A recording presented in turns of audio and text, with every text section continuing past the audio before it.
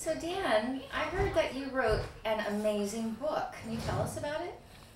Yeah, this was actually a really cool experience. I got a chance to co-author a book with Jack Canfield. So my agent had called up and said he worked with Jack as well, and said that he had a great opportunity for us to be able to kind of work with him and submit a chapter in a book that he was doing with a couple other authors that specialized in leadership and team building, and we got the opportunity to be a part of that. So it's really exciting. What's the name of the book? It's the Soul of Success Volume 2. And it's an Amazon book, and we've already hit a few bestseller lists, so it's done really well. And I heard you also won an award. I did. I got. I was awarded a national best-selling author award called Aquili. So we flew out to the Roosevelt in L.A., stayed out there, got a chance to meet Brian Tracy and some other pretty big names, and accept that award. So my wife and I spent a great weekend out in L.A. doing that. Fantastic. So now, how do you go from starring in The Room to being an award-winning author? So, well, it was kind of funny. You know, I had moved to LA right after we had done, I used to bobsled professionally, and so we had moved to LA right after that, and I had the opportunity to be a part of The Room, which was, at the time, was just an opportunity for me to get some screen time, right? They teach you you've got to be able to get some film on yourself, and, you know, that's how you build your resume in the film industry, right? So that was the idea, to come out here, do that, and I really had some great opportunities that came up, you know, for a few years doing that. But that led to me going out to Texas. I got a chance to experience Austin, which is where I've lived, and my family and I are out there. We've been there for about 10 years, and just other opportunities to kind of expose themselves. And one of them was the opportunity to kind of do some writing. I've got a couple other books that we're doing right now that should be out within the next year, and it's just been a whirlwind. We've had a little chance to dabble in a lot of things. I would say, what an exciting resume you have. It's been cool, yeah. How did you get involved with Tommy and The Room?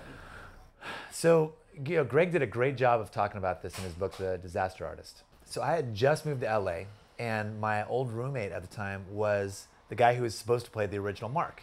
So, you know, everybody knows the story that they've gone through several, you know, film crews over the filming of The Room. Actors were replaced. Well, my old roommate was one of those people. He was replaced, you know, early on because he quit and walked off the set. So at the time, he had called me up and said, "Hey, Dan, you know, here's this opportunity. They're looking for kind of a bigger guy." And I had just finished, you know, doing the Olympic thing, so I was, you know, a little bit bigger at that time, and said, "Here's this great chance for you to come in." So I said, "Well, what do I have to do?" Because I hadn't done any acting at that point, you know, just little things. And he said, "Well, I know Tommy, and what he's going to do is he's going to ask you, you know, what style of, you know, acting you do." And at the time, I had no clue what he was talking about, right? So he basically told me, he said, there's Meisner and there's Stanislavski, and he basically gave me some really just basic tips, so at least I sounded like I knew what I was talking about. So I showed up, you know, went off to the audition, sat in front of Tommy, and Tommy was so funny. I mean, you know, it was just, he's so serious about what he does, right? But he does it in a really kind of goofy way. And I interviewed with him, or auditioned, and got the part. So tell me a little bit more about working with Tommy. Like, what kinds of things did he say and do to you? Tommy was a trip. I got to tell you, I can't say anything negative about him as a person. I mean, he was a guy that came out and he did his job, and obviously he's been very successful doing it. But the funny thing about the way Tommy did things was it was always kind of from the hip. You know, you'd show up, and you have to recall that my part was maybe, you know, 30, 45 seconds max. I was originally at the shoot for 2 weeks. So I'd have days where there was just nothing going on. And again, you have to remember, I was completely yellow at the time. I had no idea what I was supposed to be doing, what, you know, you did as an actor. So I was there and I just practiced the one scene that I had. I thought I had several, but he wouldn't let you see anything, right? So there's got to be more to this, right? My scene just can't be this, you know, piece that's just out there like an island. I mean, there's got to be something that leads up to it and something after. Well, we all know that is exactly what it was, right? So I was out there for 2 weeks, filmed this part, and there was never any dailies. You didn't know if you were shooting that day or not, but you were just required to be there. And he thought that he was doing everybody a huge favor by making Subway available to us, so we'd have sandwiches every day. So he'd feel great about the fact that it's okay, you know, I can't do the accent like Greg does, but it's okay, everybody's here, you know, because I'm taking care of them and I'm feeding them, and, you know. So anyway, it was 2 weeks at that point. Then I had left. I thought I was done. And then I got a call from Greg saying, you need to come back. Tommy decided he doesn't want to do the drug dealer scene in an alley. He wants to do the drug dealer scene on a roof, which is so normal, right? I mean, where else would you run into a guy that owes you money but on a roof of a building? You know, he's playing basketball, which of course also is normal. And so we, you know, after a lot of coercing and convincing, I came back and shot again up on the roof. So I think altogether I was there for 3 weeks of shooting in total. Okay. So what did you think when you heard about Robyn's Kickstarter project?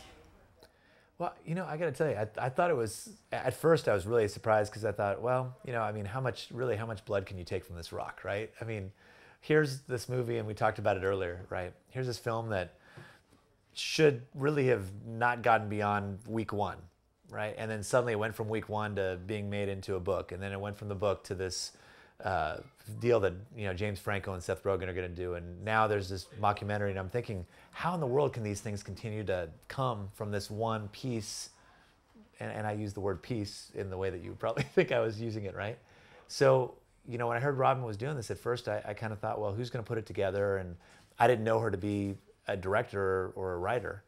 And, you know, as she was setting over pieces and showing, hey, this is what I've developed and this is where the script is going to go, I mean, it was really funny. It was really cool to see what she was doing. So I'm really excited to see how this all comes together. It's been a really fun experience.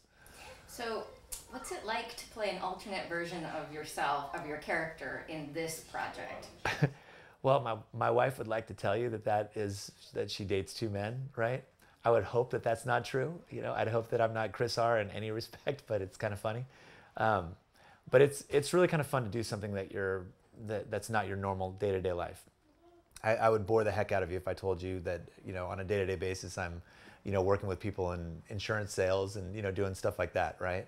So to be able to kind of play a Chris R character or be able to go to the screenings and, you know, get involved with the mockumentary and come in and revive that role has really been a lot of fun.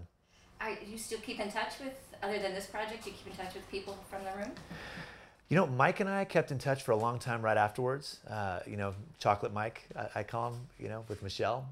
Greg has been a great friend. I mean, he and I have kept in really close touch. So whenever he comes into Houston or Austin, which is where I'm at now, we'd spend, you know, time and go out. And as a matter of fact, I'll be seeing him in a couple weeks when he's back out there. As far as a lot of the other actors, Robyn's been great online, and actually Denny, right? Philip I've talked to as well, but I guess I'm going to change my answer. The answer would be yes, because I've talked to Kyle, Philip, all those guys. We've kept pretty tight. I'd say about half the cast and I have kept in good contact over the last 10 years. Have you been in contact with Tommy? I have not seen Tommy at all. We were supposed to, as a matter of fact, he was doing a show at the Alamo Draft House, and I was so bummed because we missed it. And my wife was like, you've got to go. You know, this would be so much fun. We're not even going to tell him you're going to be there. We're just, you know, because Tommy kind of likes to do his own thing anyway. So we weren't even going to say we were there. We just wanted to kind of watch and, you know, quietly in the back of the room. But we didn't make it over, and that would have been the closest I got to Tommy. Man, I got to tell you, it's amazing to me whenever I see something on social media that goes viral. And the fact that a couple of guys would go to this film and they got their friends to come over and their friends got their friends. I mean, to me, that is amazing that they've been able to take that and create this viral phenomenon that they've done. But I think the reason people like it is just because it's so off the wall and it's so over the top. You know, I mean, there's so many things you can find. I'm sure there's things that people haven't even found yet in the room that, you know, whenever I go to a screening in, you know, California, it's different than a screening I'll go to in New York. And people really get excited about different things. So I think that aspect of it, that imperfection is what makes it a lot of fun. And the fact that it's community, you know, if you go to Rocky Horror, you've got to at least be able to kind of sing the songs here. It doesn't matter. If you can throw a spoon, have at it, have a good time, you know, it's just a lot of fun to do that. What's your best memory from being involved with the room? You know, honestly, and it's funny to say this because it was also the thing that was the most annoying, but my best memory was sitting around waiting for us to do whatever we're going to do next, because it's all the people that are in this mockumentary, right? I mean, it was, you know, Juliet Daniel and Philip Haldeman and Kyle and, you know, Michelle and Mike and, you know, all those guys. It was really a great group of people just to kind of just hang out with. And I felt like the kind of outsider because, you know, for the script that we had at that point, you know, these guys had done a lot of things and they were the kind of the main characters. And just to hang out with them and be able to spend time, they're all super, super cool people. And that was hands down the funnest part about the entire experience. How do you think someone like Tommy got such a great group of people? Was that because he is good at casting, or he knew that you guys were going to be wonderful, or? You know, I don't know. I mean, I don't think anybody would argue that this movie has become the perfect storm, right? I mean, you go through 3 crews of people, you go through multiple lead characters, or I guess co-stars, right, to the lead character that Tommy played. You just got so many people that filtered in and out, and somehow or another, the pieces lined up enough to make a horrible enough movie that it became a good enough movie that people wanted to go see it and, you know, love seeing it. So I can't think of any other way to describe it than that perfect storm of things coming together. If you could tell Tommy anything, what would you tell him?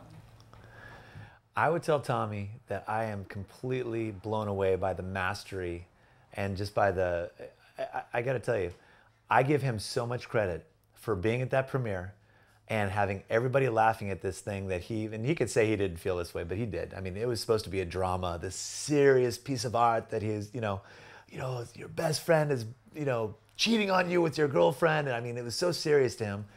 And for him to be able to recognize that, hey, you know what, the audience is laughing.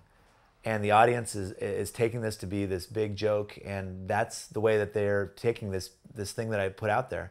And for him to say, you know what, okay, I'm gonna go with that. I'm not gonna get into this tug of war with the audience. I'm gonna say that that's the way I want it to be. I'm gonna continue to move that direction. We're gonna have these ridiculous showings. I give him huge credit for that, because I think I personally would have fought that and just been disappointed in what happened and the fact that it didn't work the way that I wanted it to. When do you think he adjusted his attitude? Do you think it was while he was watching the movie, or after the movie, or the next day? I saw it firsthand the night that the movie came out, because I remember we were sitting back there and we were watching the movie and we were giggling the whole time, because again, none of us knew the whole storyline. Right? Unless you were, you know, Juliet Daniel or one of the characters that was there from start to finish, you just didn't know what it was.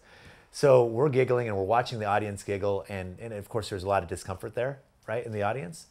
But he very quickly just kind of went with it, and he didn't, you know, I never once saw him get into a back and forth with anybody over it or get pissed or mad about the response.